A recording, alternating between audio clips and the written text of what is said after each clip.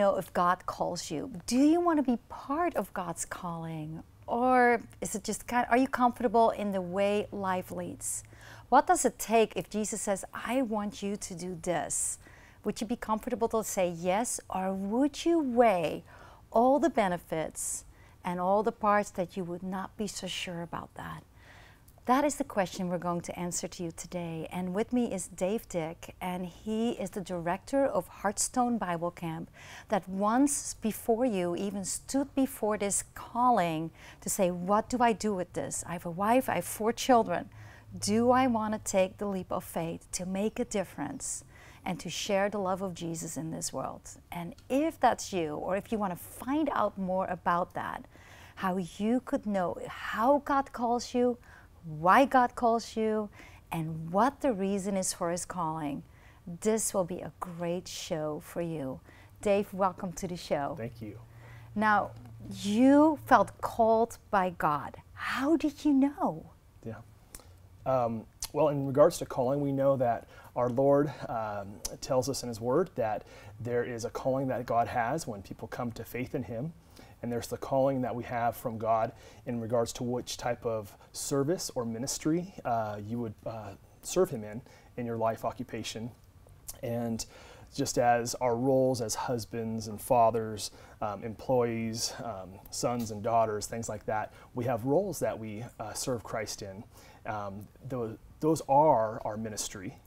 So everyone has that call to honor God in your family and honor God in your marriage and in your workplace. So those are clear callings. So you're talking about basically love God with all your heart and love your neighbor as yourself. Mm-hmm. So that calling that He has for us to come to Him, and the calling that we generally have and as Christians in following Him. And then as the question you're asking, how do we know when God is directing your path, when He's saying, okay, this is where I want you to go, and how do we figure that out? One of the joys that I have found in ministry is asking the question of, why do we do what we do? And the joy of finding our purpose in our service, just as you have your program here, the Barb Marshall Show, and I'm, as the director of Hartstone Bible Camp, as I step back and ask the question, what is my purpose and what I'm wanting to accomplish while I'm here? And wanting to answer that is really coming back to the scriptures and saying, okay, what is God's purpose? And wanting to know who Jesus Christ is and coming to Him, how can we serve Him? Yeah. One of the things that Jesus tells us in His Word, He says that He loves His church, that He will build His church, He'll protect His church, He gives gifts to His church, leadership to His church. It says that He loves, in Ephesians chapter 5, that He loves and He nourishes and cherishes His church. And the way that I found that I believe God called me to the ministry that I'm in now was really with that first motive of saying, okay, God, just as a Christian and understanding my calling in all these areas of life, I want to know what my purpose is. And it's, like you said, the greatest commandment. Love God with all your heart, soul, mind, and strength. Yes. And love your neighbor as yourself. And you know what? That is tough to do sometimes. It is. Yeah. Sometimes you want to smack them over the head, but you can't, you know, you just can't. So you figure that out, you figure out your purpose, and then God called you to ministry. And what were you saying? Are you nuts? Well, yeah, How did that go? I was surprised. I was really surprised because my passion, what actually brought me to Potter Valley, where I minister at the Bible camp, was the church originally. And I was reading the Word and I was seeing Christ's love for the church, and the question came to me, if this is how Christ loves His church, how should I love it? And ministries like Hartstone and the Barb Marshall Show, we call them parachurch ministries. And really, if we elevate and understand that this is Jesus' church, He loves His church, we come underneath it to help support it and to build it up. And so it was a church that brought me to where I currently live. And part of being in Potter Valley, I found out about this Christian Bible camp, and their mission statement is to share Christ's love by serving churches. And that was right up your alley. Yeah, and I'm like, wow, God, that's my passion. If I'm a Christian and I love Jesus, I want to love what He loves. And so everything I do should be in support, whether it's a parachurch ministry, or whether it's just being an employee in a workplace, or your roles in the family and the home. should all come underneath saying, I want to love what Jesus loves and honor him in my life. And so the calling was kind of a surprise to me, because originally I was just saying, I want to find a right church. And through that, I was introduced to the ministry of Hartstone Bible Camp. And now, during Hartstone Bible Camp, you're excited about that. You believe what they do. You totally back it up. You just pay off all your debt. Oh, yeah, I was telling you about that. How did all that start? Because you're finally debt-free, a dream of all of us. Yeah. And then things go different than you planned. What happened? Yeah. Before we came here, I worked in the advertising and marketing world. And when I graduated college in 2005, I had a lot of student loan debt, and I always sensed God's call in my life to serve him. But having a massive amount of debt makes it hard, because you got to pay this off, and it doesn't really free you up to serve Christ fully. And so we just trusted the Lord to provide for our finances. And so I just worked hard as I could in the work world, and God blessed that. In the last 4 years, I was able to pay off all of my student loans. And the board of directors for the camp that I work at had asked me if I would consider moving up to the camp a year prior to the directorship transition from the previous director. Financially, I'm saying, how can I do that? You know, I just got debt free, but the camp financially wasn't in a place where they could afford to pay that. So they had asked me, the board of directors said, would you consider prayerfully asking your family, your friends, your church, if they would want to partner with you in the ministry? So my wife and I, we prayed about that. We sought counsel from our pastors and elders, and we took a step of faith, and we said, Lord, we believe you've called us here to serve in this ministry. They had offered the director position to me, but I knew it was going to be a crucial time of learning this transitional process of passing the baton, because in a Bible camp, there's many hats you have to wear, from knowing how to run a kitchen to HR to maintenance and grounds to working with churches and church visitations. It sounds like getting overworked. It can be a lot, yeah. So there's a lot to learn, and so we took the step of faith, and I told my employer, I gave him a 2-month notice that I'd be transitioning from my job there and going back into full-time ministry, and we're excited because we just paid our debt off. The next month, I had the worst month in the history of this company. I didn't make enough money to even pay my rent.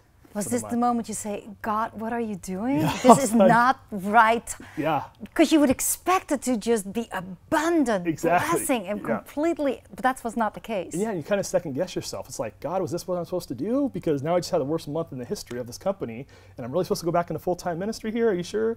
And I trusted, because I know that God, even in hard times, he ordains and allows hard times to come into our life to refine us, to cause us to pray and to come and yearn for him, to trust him through trials. And he grows us through those things. Now, do you think that is actually an attack from Satan, or God allowing for you to grow, to become more dependent on him?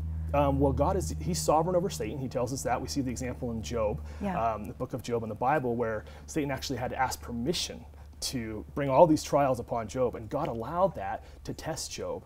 And so it's kind of like that saying, no pain, no gain. You know, sometimes... I hate that one. I know. I just hate that one.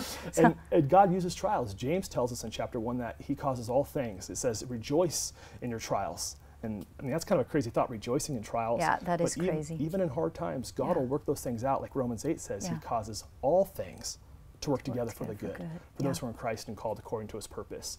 And so here I am, made this big decision to leap out in faith to go. And the next month I had no money.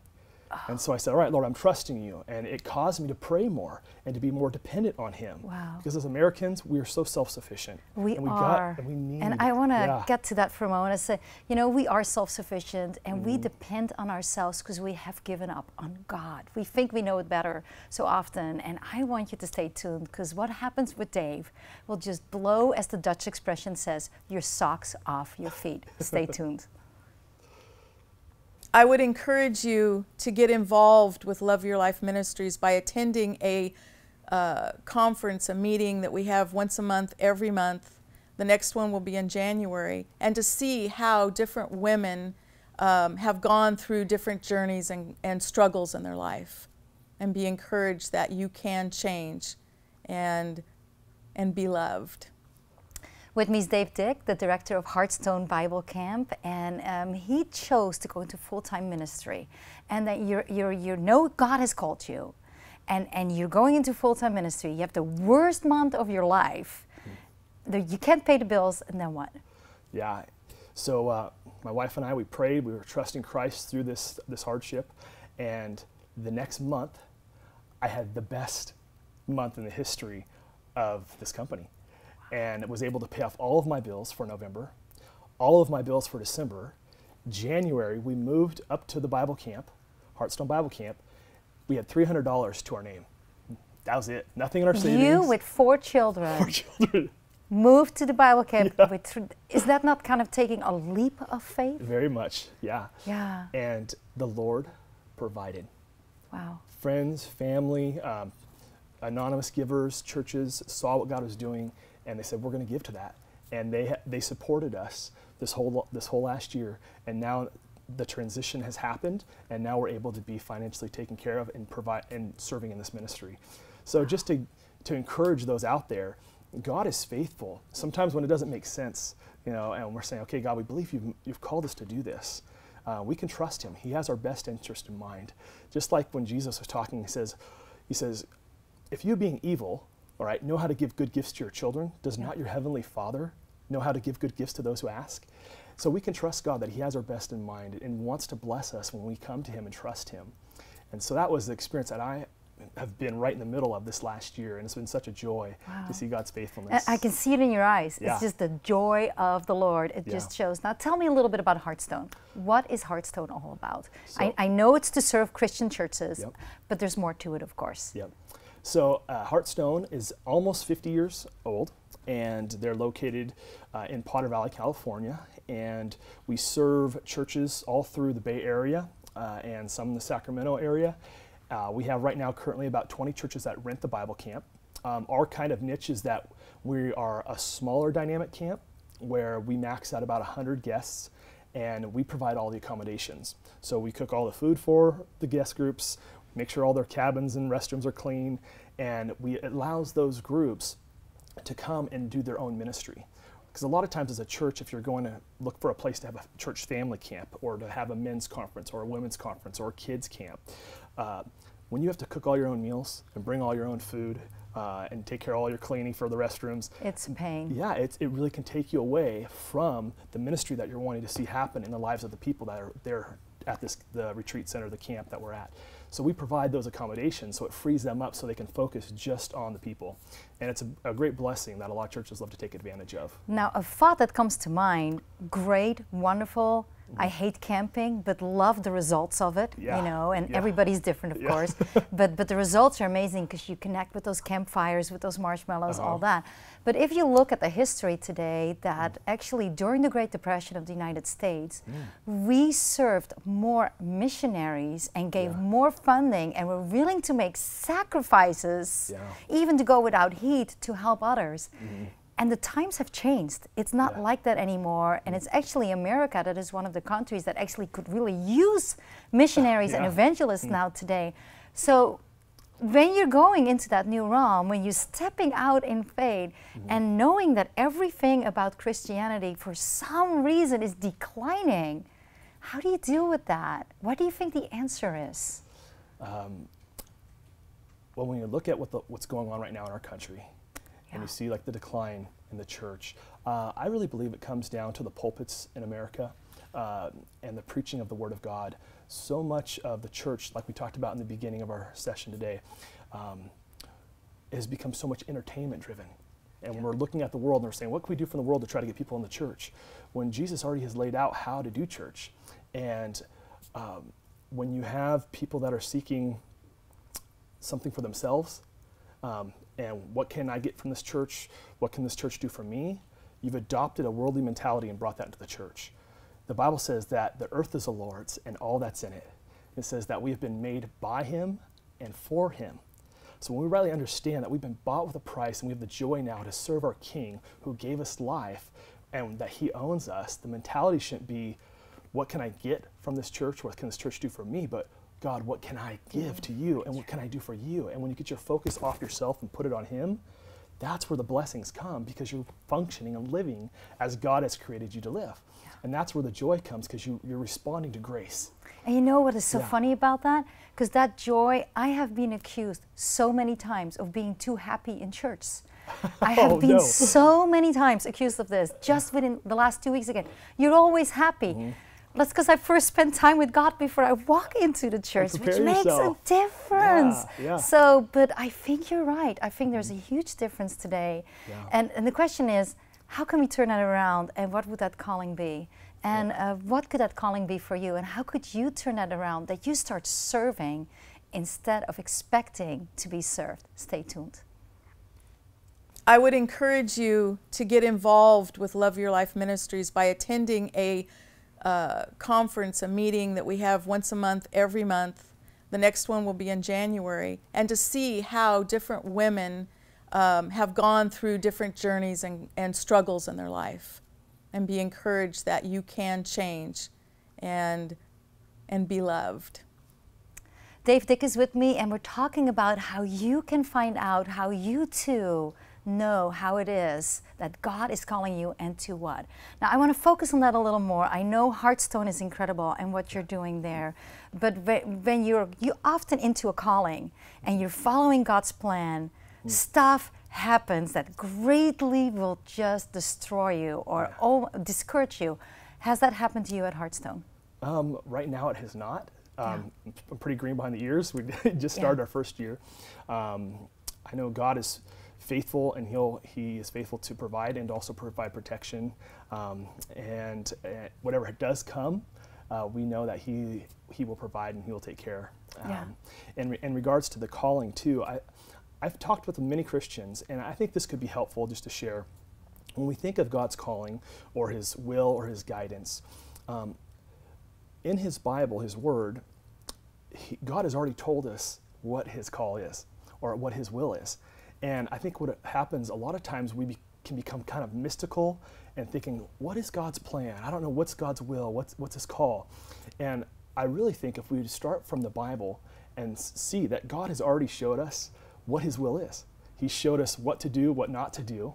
Like we know, this Bible tells us, here's God's will, that you be saved, that you be spared from the consequences of your sin, that you be sanctified. 1 Thessalonians 4 says, for this is God's will, your sanctification, that you abstain from sexual immorality, and each one knows how to control his own body, and sanctification and honor. So you see clearly that God says, here's my will, that you be saved, you be sanctified, that you be spirit-filled, even that you suffer. He says it's God's will that we can suffer because we can honor Him and glorify Him in those things.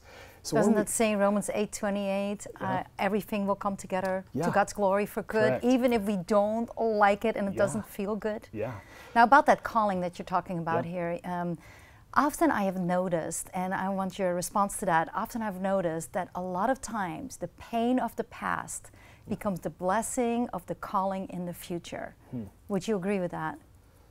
God definitely uses that. You look at great men in the Scriptures, many men that God uses greatly, he's broken severely.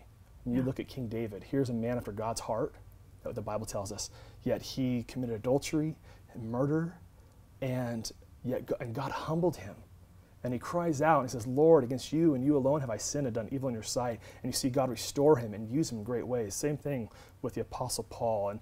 And you look at these examples in the Scriptures where a lot of times God will put you through the fire to refine you, to help you along. Similar to your ministry, sometimes when gals have been broken or had things happen to them or things that they have done, they can be healed and forgiven from those things. And then from there, they can use what their past and be changed to be able to help other people from their past. So that's one way that you can use your past to glorify God in the present. And you know, I actually think it says it in the Bible that a person actually, instead of going to God, walks away from God. And it says here in Matthew 19, actually first want to go to Matthew 22, verse 14, there's this wedding feast. And God invites everybody, like a lot of people, and they all are too busy for God. There's no time for God. And then he says, no, none of them want to come. None of them want to be there. Now invite all the homeless, the beggars, those that were not invited yet. Invite all of them, and they show up. But then at the end it says this Bible verse, and I want your opinion on that, because it says in Matthew 22, verse 14, For many are called. God calls everybody. For many are called, but few are chosen. Yeah. Now, I know this is meant more about the salvation and focus that God asks everybody to get to know Jesus, to become part of His kingdom.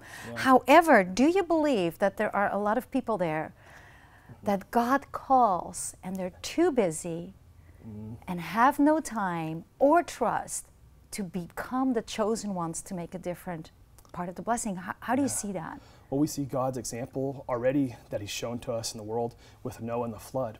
There could have been millions of people alive at that time. And because of man's wickedness, God only spared Noah and his family. And so God poured His wrath out on the world and punished sin. And he shows the ark is kind of a picture of the hope that we can have, that if we come to Christ, we can be spared. And because God is holy, He has to and must punish sin. Yeah. But what's amazing, instead of giving us what we deserve, His Son, God in the flesh, comes and takes our punishment for us. And He is the ark, the boat, that if we trust in Him, we come to Him, we can be delivered. And so in regards to those being chosen and called, the Bible says that it's more than just believing that Jesus died on the cross and rose from the dead, because the Bible says the demons believe, and they actually tremble. We should tremble too. Yeah. Yeah. Okay. And so it's not just knowing about God, but it's having an intimate relationship with Him, that you can know Him personally, not just know about Him. Even in Matthew 7, it talks about that many will say to me on that day, Lord, Lord, did we not do all these miracles and these signs in your name? And Jesus says, depart from me, I never knew you. And that's the Greek word's gnosko. It's an intimate knowledge, an experiential knowledge of having a relationship with somebody, not just knowing about God or even believing facts about Him, but actually knowing Him personally. And so, yeah, there's that. And I want to back that up, because it says it here, because actually Jesus answers the question in how to get to know, how to get to follow in His calling. And it says it's about the rich young ruler, and it's in Matthew 19, starting at verse 16. And I want to give you just little excerpts about this. And it says, and someone came to Him and said, Teacher, what good thing shall I do that I may obtain eternal life? And then He says, and I'm going to just take snippets out of it. If you wish to enter into life, keep the commandments, which is, of course, love the Lord your God with all your heart and love your neighbor as yourself, which includes Jesus. And then it says, the young man said to Him, I am doing all this. I am taking care of it. What am I still lacking? And Jesus said to him, if you wish to be complete, go and sell your possessions. You have done that. Go and sell your possessions and give to the poor, and you will have treasure in heaven, and come follow me. Now, that doesn't mean God's telling everybody to sell their possessions, but it's giving everything, basically. Then the young man says, too much, and walks away. And then it says here, again I say to you, it's easier for a camel to go through the eye of a needle than for a rich man to enter the kingdom of God. And then the disciple says, then who qualifies? And he says, with people, this is impossible. Jesus talking, but with God, all things are possible. How can we get more people to make a difference, to share the love of God? So just like Jesus said, with people, it's impossible. Yeah. You can't come to faith unless God gives you faith to have faith in Him. And He's the one that awakens us. Just like when Jesus talked to Nicodemus in John 3, and we have a famous verse, for God so loved the world that He gave His only Son, that whoever believes in Him shall not perish but have everlasting life. And the context of that was Nicodemus coming, so how? He said, you must be born again. Born again? What does that mean?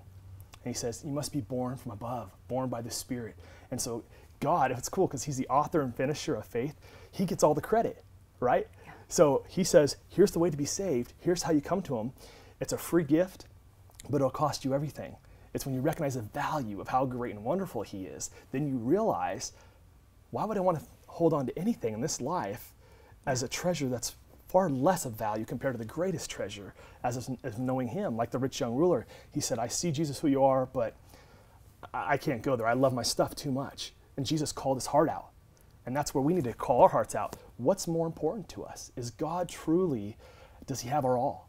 Can we put our families, our marriages, our workplace, our finances, all of our stuff and say, God, everything I have is from you. My life is from you. why would I not just surrender it all and give up and trust you and live for your glory? Wow. Yeah, You know? that's it. Yeah. You just hit the hammer on the nail. Yeah. So Yeah. that is exactly it. Yeah. Thank you so much for joining us today. Yeah. Could you give this to Julie? Oh, yeah, Ransom, sure. the book I wrote, Cool. Loving Yeah. Yourself from the Inside Out, Yeah. which Hartstone is all about. Cool. And I am so excited about your passion because your life is touching so many other lives because you're following God's lead and calling. Dave, Praise thank God. you Yeah. to be on the show. Thank you, Barb. And for you, I just want you to know, how do you know God calls you? Now, I'm going to give you some samples out of the Bible. Mary, the mother of Jesus, was called by an angel. There was Joseph, who was called by a dream, the stepfather of Jesus. There was Samuel, who was called 3 times and did not recognize God's voice. And then somebody else told him what was happening when he asked for an explanation. Moses did not get it. And finally, God put an entire burning bush in front of him to draw his attention. And so often we don't get it at all. And you're not sure if he got it immediately or not. But many of us don't see those blessings that God gives us right away, or the calling on our life. Jonah knew God's calling and he said no and went the other direction. But God got him there anyway. And it was a lot more hardship than he could have ever imagined. And God is calling you. If it's through a dream, it's through an inner voice inside, if it's through His Word, the Bible, if it's through an angel, whatever it is, know this, that when you walk in God's will, your life will never be the same. But you can see the joy in Dick, because it is worth it, every bit of it. God wants to help you too. Call us, connect with us, so we can encourage you, we can teach you, and we can help you too to make a difference in this world.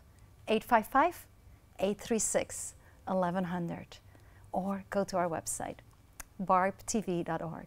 God loves you. God calls you. Will you listen?